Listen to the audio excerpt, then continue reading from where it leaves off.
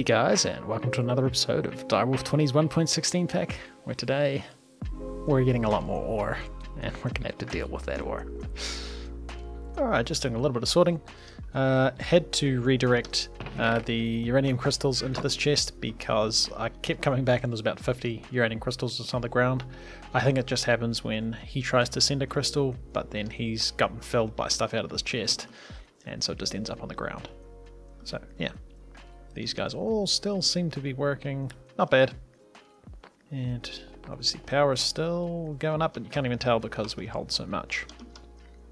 Now, in terms of other things we can do that are ridiculously large, in terms of storage, I think I've got enough stuff to make the biggest storage, which I think was the 1634K, because this can't be used to make a bigger one. No. So 1634K, the only thing I had to do was teach the recipe for silicon, because we need to craft 10,000 silicon, which is going to be crafted from Certus quartz dust, which is going to be crafted from the bunch of Certus quartz we've had building up that we're not doing anything with because we're not using applied energistics. So yeah, we have to craft 6,000 sand. I'll start this guy. It's going to take a long time. It's going to take a very long time, and yeah, we've already got machines not accepting items because they're going to be waiting on other stuff to get processed first. So we'll leave him to do that. That's going to be pretty slow. The village is still irradiated, and I think the colonists are actually taking damage. I did notice people not sleeping. The health seems to be okay at the moment. Yeah, you can just hear he just took some damage. So I'm pretty sure that's from the radiation. Worst case scenario, some colonists die and new children will be born to replace them. Oh no, we've already got somebody just floating around on their back. Yeah, you're not there. You're doing something else. And yeah. I still got the boat underwater. Colonists still just running around doing some stuff. Yeah, we're probably going to end up with some colonists dying because of the radiation. But everything else seems to be going okay. Ah, this guy's out of water. That's why we're backstuffing on polonium. I was supposed to sort that. This might be a good time to sort the refined storage, fluid crafting, because I haven't used it. Fluid storage. Fluid storage disk? I guess just a 64K fluid storage disk. Should be all we need. Ah, we might have to wait a long time. Oh, we have some raiders attacking the village. Ah, yes, they're all the way over there. So they have to swim over. Hey man, that could actually burn my village. You should probably stop doing that. Oh, look, he's already set stuff on fire. No. I'll be back.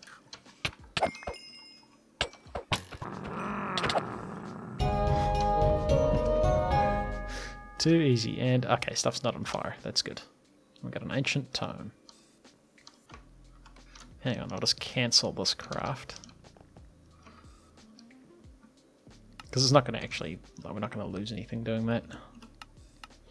So now we can now get the 64K fluid storage part, which can be used to make a 64K fluid storage disk. Now, oh, shift right clicking does that. That's not what I wanted. We should just be able to put this in a drive, right? I don't think there's anything. Oops, wrong thing. Anything special about it?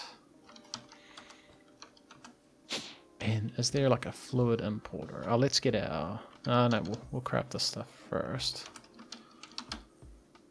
There's no fluid importer. Create a wireless fluid grid. I don't think we need that. We'll get a fluid grid. And this might be handy. You're going to live, I guess, there. Kinda. Yeah, so we've got no fluid in here. But if we just had a regular importer, can we just hook this up to a sink? Is my question. We're also going to want to run some refined storage cable if we're going to do this.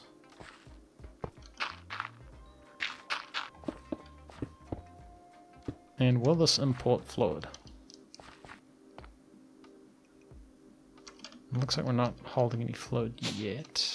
Okay, easy. You just need a fluid interface. So you don't really need to pipe it like this, but I was just doing it so I could make sure that it was working. So yeah, it's coming out of the sink into this tank. I could just come out of this tank straight into this interface. I don't know that we can have the interface straight on the sink. I suspect we'll need a pipe. But this guy's full, which makes me think that we probably have a full fluid storage cell. We do, 64 buckets. Cool. And hopefully we can come over to our exporter on this pressurized reaction chamber. And if we find water in here, how do we tell it to put water? So it's reading up. Apparently we can switch an importer to fluids, which doesn't solve my problem because I could do that. And now he would get, if we accepted fluids from the top. Okay, so it counts water as a gas. So this would work. It's pretty slow. But unfortunately, we kind of need fluids and items. Alright, we're just going to have to move this guy. I mean, you could just go on top of this dude, to be honest. A little bit messy and kind of defeats the purpose, but and then we get to use a exporter rather. It's an importer, so that's not what I want anyway. So we're going to export into this guy that stuff, this stuff, fluoride dust, but you are going to export water. So kind of solves my problem, but also kind of doesn't, and it's going to look really messy as well. I might move you actually, so you can be a bit more hidden. To there. It does mean we still need the wireless thing. Now he's getting water, so we might put. And does a stack upgrade work for water? Yes. Cool. And he's going to slowly make polonium again. And look, it's only a little bit messy. Alright, I'll finish whipping up the bits and pieces for this. And yeah, we'll get another ore miner going and we'll see how our processing is holding up. Got the stuff for a couple of ironite void miners, because why not? Yeah, got all the frequency modifiers and got a couple of these bandwidth ones as well. And yeah, that should craft us a nice one of these guys.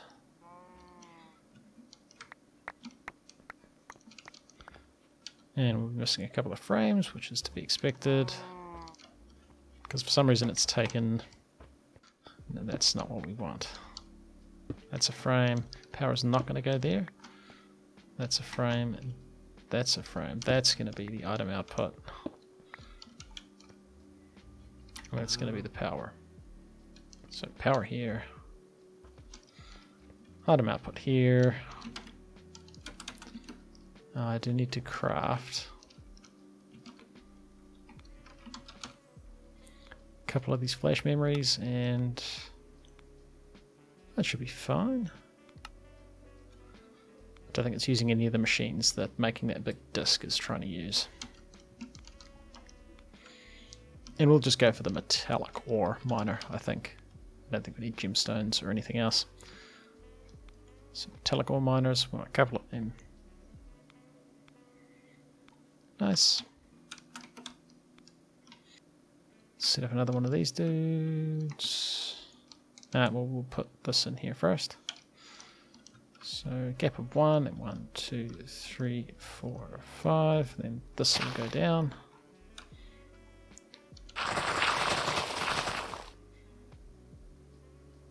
And oh, we got some grass in there. That's nice. And since we're a little bit short on loadable chunks, I actually need a couple of these. Chunk loading on. Power network.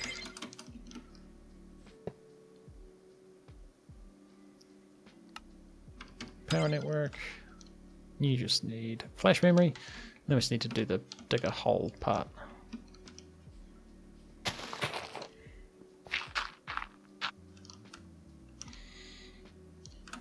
And this should be pretty good. Let's make sure these things are working. And yeah, there we go. Getting a bunch of ore out of him. And getting a bunch of ore out of him. Yeah, nice. This should be getting us a bunch more stuff. Let's see what's happening at our ore processing now.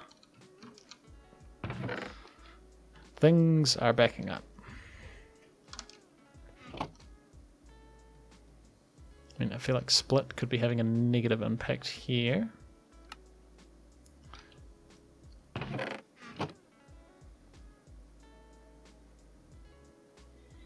There we go. And this should build up with a bunch of different types of stuff.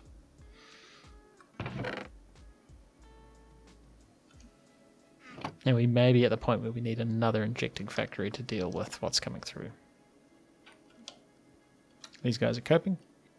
This should all be fine.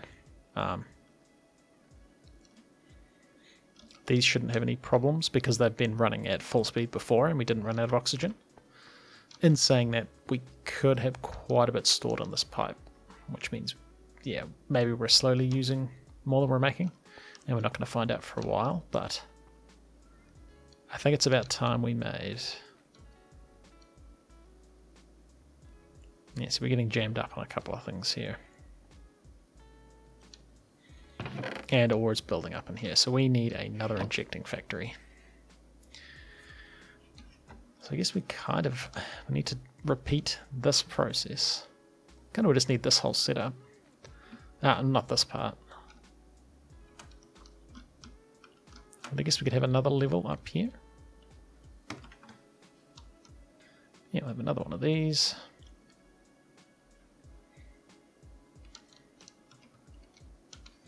We should be able to get like pipe stuff out of this. I suspect we're going to be running short on the stuff for making hydrogen chloride.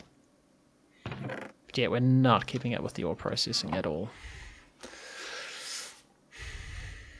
I might abandon trying to quadruple with this and we'll settle for just doing this, because the whole process behind making hydrogen chloride, I mean, it could look kind of cool, but it involves getting more of these big evaporation things.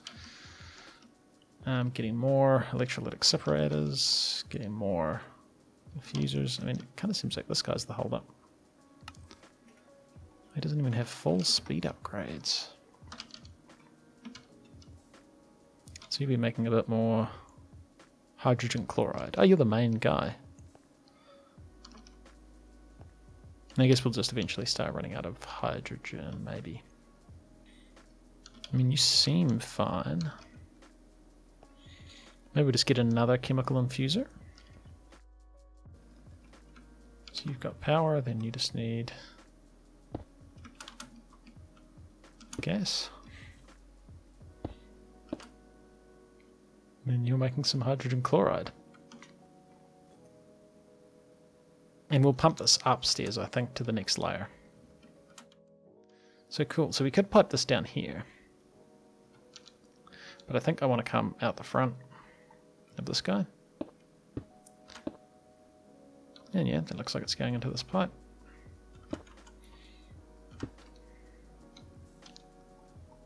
And we'll start another line of ore processing up here. And just a similar setup to this.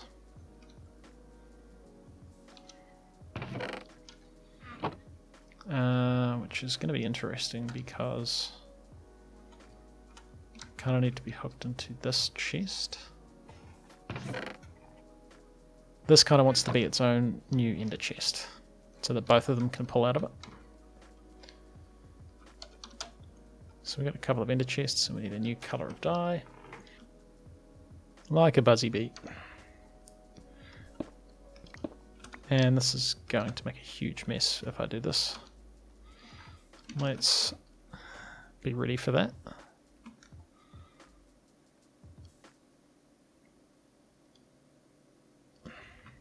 So, break you.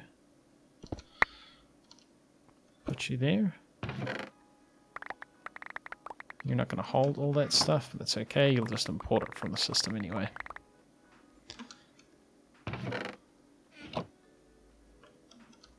Yeah, he's working, so that's cool. And then we can use this chest, this ender chest up here to start a new line of ore processing. And I guess we want to do that. How much space does this take up? Like behind it, for all it needs, which is, all it needs is power. And that gas, which in this case was down underneath. Down underneath. Alright, decided to whip up a couple more of these. So we got the one full row and then repeating that same pattern from downstairs. Still not getting through all of it. But in saying that, I only just put all the speed upgrades and stuff in these guys. So we got this pressurized tube.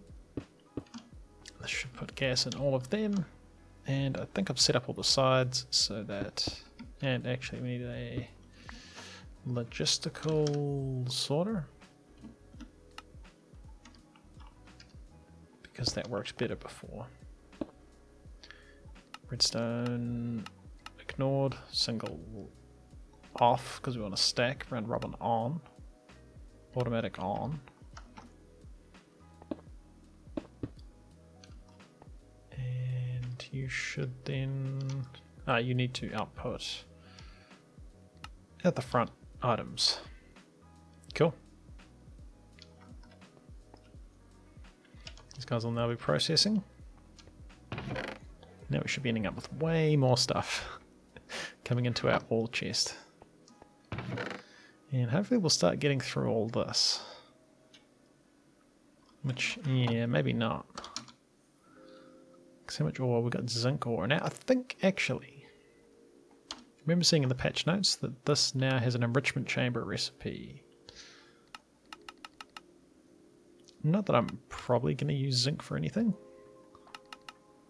But, alright, so if we were to enrichment chamber this, we'd then end up with crushed zinc ore. And that just needs smelted? Yeah, alright. This is going to jam up. I got an enriching factory here. Oh, didn't mean to do that. Let's add zinc ore.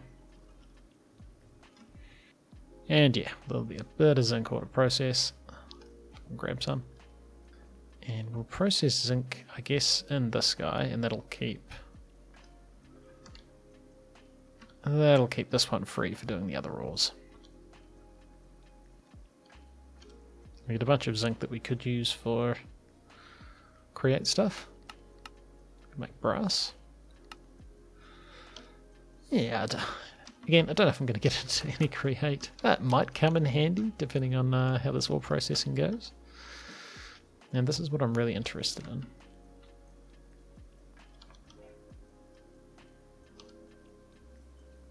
So we're at the limit of brine, so you can't create any more chlorine. Plenty of chlorine here. Hydrogen still full. Again, could be heaps in the pipe. Although, no. If this wasn't producing enough. Oh, it's 512. Okay, so this hydrogen tank is empty. So yeah, we might be having problems producing enough hydrogen here. Although we've got more hydrogen potentially happening on this side that we could be connecting into this hydrogen. And we may as well. Because if we say that the top of this is an input, which it is, otherwise I'm just dumping this hydrogen. And that's That's a waste. Bit messy, but there we go. Bit of extra hydrogen. Oh, that's very messy. We can tidy that up a bit. Yeah, we may need to get another evaporation plant going to produce enough stuff. Hey, this is quite a tidy setup. Obviously, this bit down here is not so much, but this is pretty cool. Things are keeping up. You've got oxygen. You're still getting oxygen. Yeah. You're jammed up because I never put you to auto eject. But you're working. You're working. You don't seem to be getting a lot.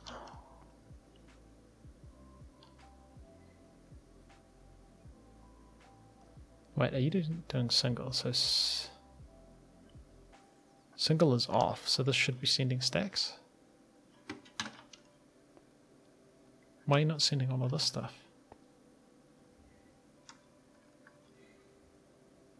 And it does seem like it's just this logistical sorter is not keeping up.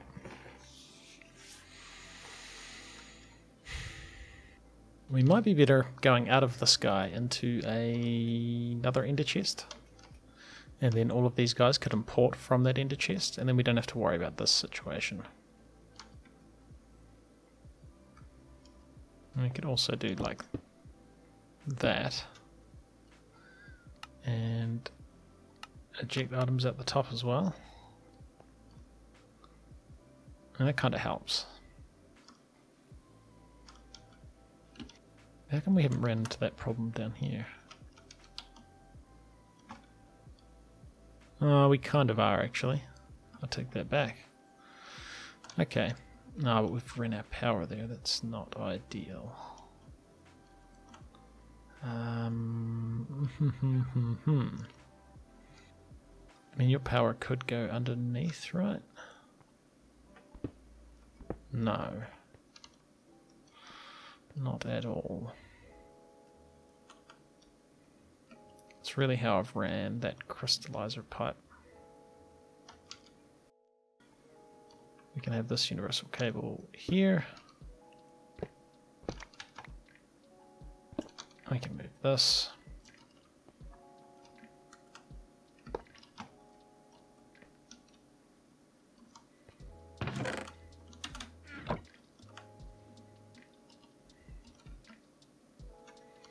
Because we want some logistical transporter.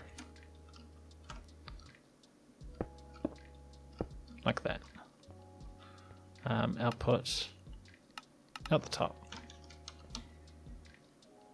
And that should just help make sure we're extracting everything we can out of this guy. Which is a little bit messy, but it works. Very messy. I think, yeah, maybe going into ender chests would be better. Like just ending up with all these shards, maybe even just in the system, and then importing the shards straight into machines with refined storage. Could be how we handle this next.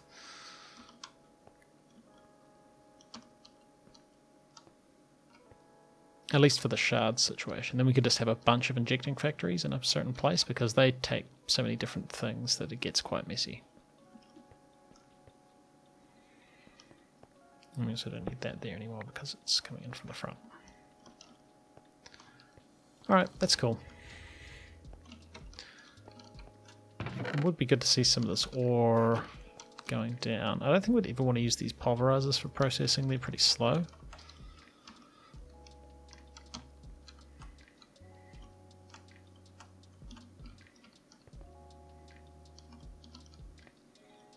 And these guys are all going full bore.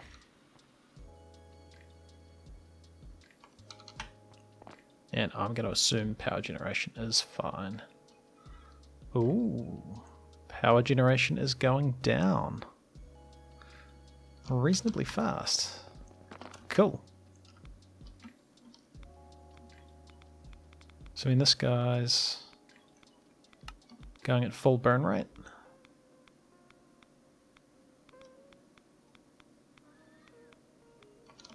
He's making 150,000 RF for tick, so he can't actually go any more. Nice, we're using more power than we're making. Cool, alright. Wow, that's good.